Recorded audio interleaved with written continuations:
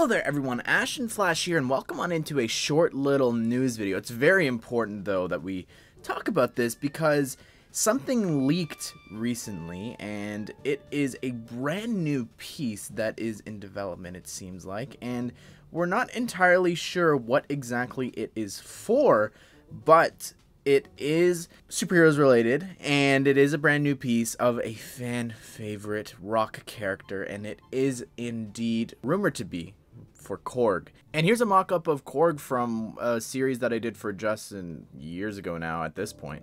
And this is gonna freak so many people out, whatever set it's in. If they throw this into a $100, $200, like the most expensive set, people would go out just to get this for Korg. Now, there's a couple of different things going around for where he's actually coming in. A lot of people were speculating, is it from a CMF series? And a trusted source in the community said that it is not from the CMF series, so that means that it doesn't rule out that the Marvel CMF series releasing in August isn't going to be MCU related. It just means that Korg won't be in it, supposedly. Another thing that I saw a lot of people asking, and I've been getting messages about this today, was, are there going to be Thor 4 sets, Thor Love and Thunder?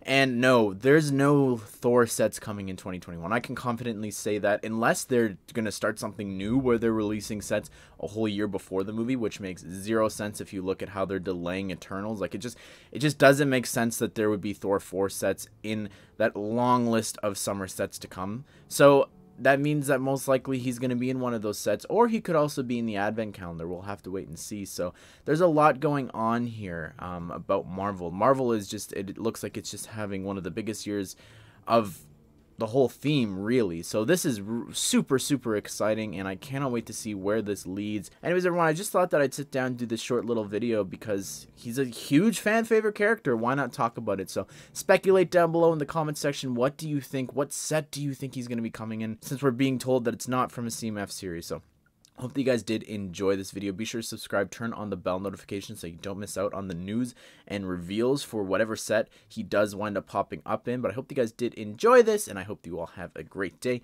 I will see you all in the next one.